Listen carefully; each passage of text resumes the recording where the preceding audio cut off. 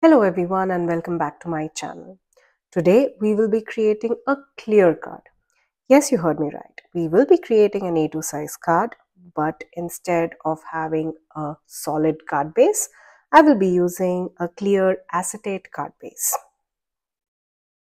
Now I will be using the Simon's Stamp A2 size clear acetate cards. These are high quality pre-folded acetate cards, perfect for creating unique transparent card bases.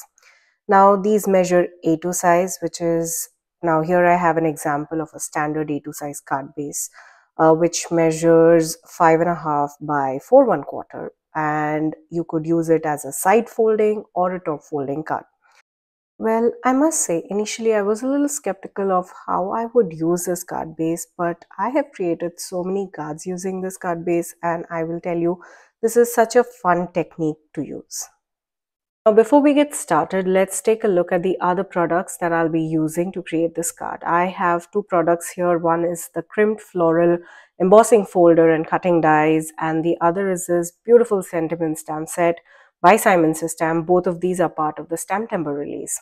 The Crimped Floral Embossing Folder and Cutting Dies, they create beautiful floral, intricate backgrounds, and this cutting dies, you could cut out those pieces or floral images and place them back into the embossing folder to get beautiful embossed floral arrangement for your card front, which is exactly what we will be doing in our card today.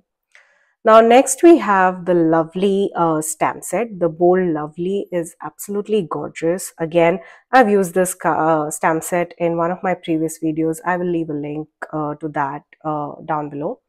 Now here you could mix and match all of these sentiments, add a big lovely in the center and maybe say, thank you for a lovely day, or you're such a lovely person. There are so many mix and matches that you could do with this beautiful stamp set. I love the font on those sentiments there. There's also a coordinating lovely die that is available, which has the word and the shadow die. Well, now to create our card, I will require 4 panels of cardstock. Now, since this is an A2 size card panel and I wanted to show more of that clear acetate look, so I cut my panel slightly smaller than the A2 size card base. Now here I have a navy blue panel and I have 3 separate panels of white cardstock all cut out in the same size. This navy blue panel will be the front of our card, and this is where the stamping and all of the floral arrangement will happen. And then I'll show you how I've arranged all of the other white panels. Now to get started, I will be stamping our sentiment "Have a Lovely Day" onto this piece of navy blue cardstock using the Simon's Stamp gold embossing powder. I'll be creating a top folding note card here because that's how the word lovely fits best into this space. Now I will first stamp the word lovely using the Simon's Stamp gold embossing powder. I like to run my anti-static powder tool over this before I can get stamping. I'll be using the Simon's Stamp clear embossing ink to stamp my sentiment. Now I love the shine of the gold embossing powder on any dark color cardstock. So if I'm using navy blue or blacks, I like to use gold instead of the usual white. And since this is a floral card, I thought that gold would add much of an elegance to our card today. So here you see me heat setting that embossing powder. And once I'm satisfied with that, I will then go ahead and line the other two tiny little sentiments, which says what and then on the bottom I will stamp day. Now I will do both of these together, and here I'm using the Simon's Stamp grid transparency sheet just to align my sentiments. Now, if you are not very particular about spacing, you could do all of these sentiments together and stamp and heat emboss them together. But I wanted to make sure that they are aligned properly and there is no gap between the sentiments. That is why I stamped the word lovely first, and then I stamped the words have a and day separately later on. Now that we've stamped our sentiments, let's work on the floral arrangement, which is the main focal point of our card.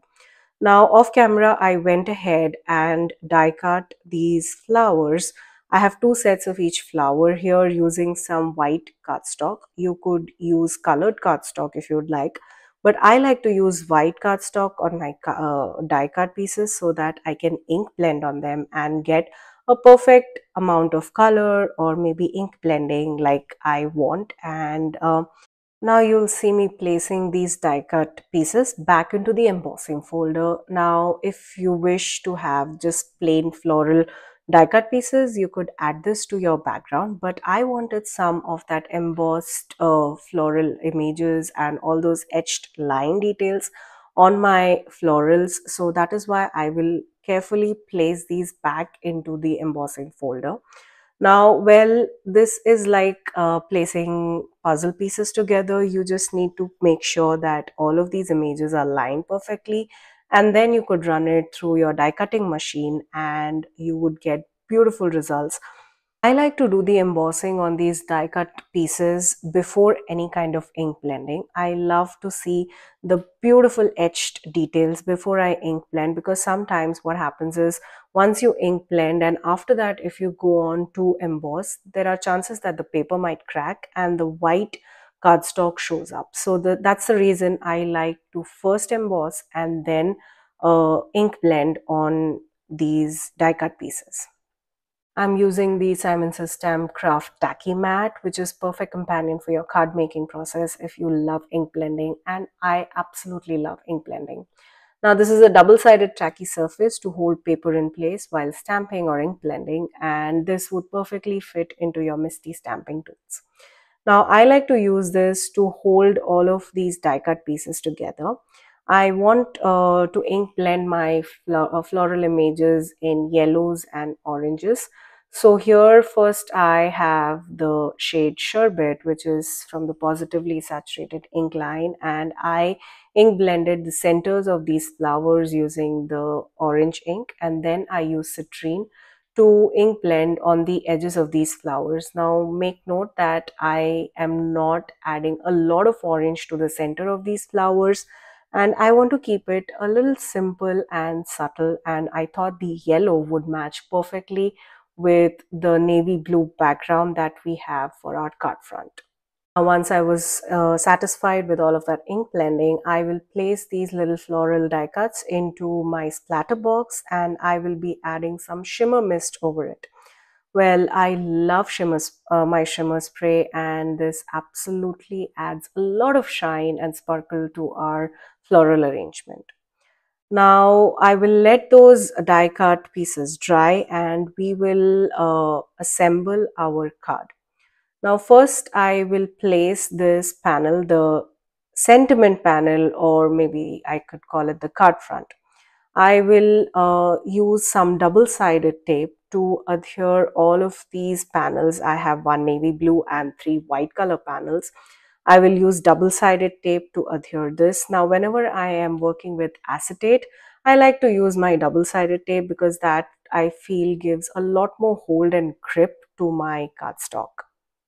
Now you could also use liquid glue, but I generally use liquid glue when I'm using some foam tape because liquid glue gives a lot of wiggle room, and that is not something that I would like to do when I'm working with acetate. Now to make sure that my card front is absolutely aligned, I'm again using the grid transparency sheet and making sure that there is equal spacing on all four sides. Now, since this is the first panel that I'm adhering to this acetate sheet, I want to make sure that this is perfectly aligned from all four sides. There's equal gaps and distances between all of the edges. Now, the rest of the card is really simple. All you have to do is line up all the pieces one behind the other using, again, double-sided tape. Now I like to add a panel of white cardstock at the back of this navy blue cardstock just because I don't want all of that tape adhesive to show. That is the reason I have 4 different card panels that I'm using here. If you are okay with the adhesive showing up, it's fine. You could just use the front panel and something on the back to write your message. Now, I love the fact that even though we are creating a transparent card, we still have a lot of space to write our personal message to the recipient. Now for the fun part. We will be creating a floral arrangement. I'm not sure if this shows up on camera, but these flowers have a beautiful shine on them because of the silver shimmer spray that we added. Now, along with the floral images, I also die cut out these leaves using the Pond Flowers die set by Altenew. Now, these are cut out using green cardstock by the papers from the Your Paper Insider subscription box, which is something I absolutely love. If you're looking for some really beautiful handmade papers, you should definitely check out the Your Paper Insider subscription box. Again, I will leave a link to that in the description box below. Now, to arrange my floral pieces, I decided to make sure that these match diagonally and they're diagonally opposite to each other. Some of these floral images I adhered using liquid glue, while for others I have my dimensional foam tape. Now, be it liquid glue or foam tape, I made sure that none of that was visible from the acetate part of the card. All of the glue and everything that is being adhered here is on that navy blue card base. Now, that's the reason why I have all of those 4 panels stuck one below the other, just so that the glue does not show up.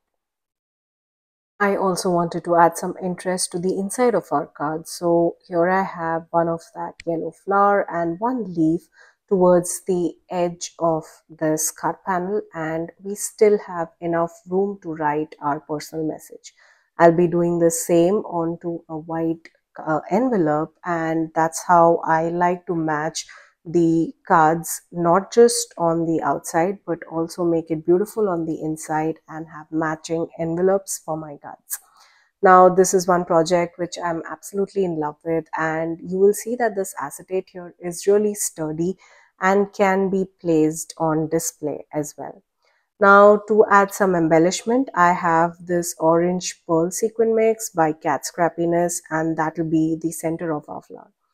Now, I love how this card turned out and how easy and quick it was to create, like a usual A2 size card, but with a twist.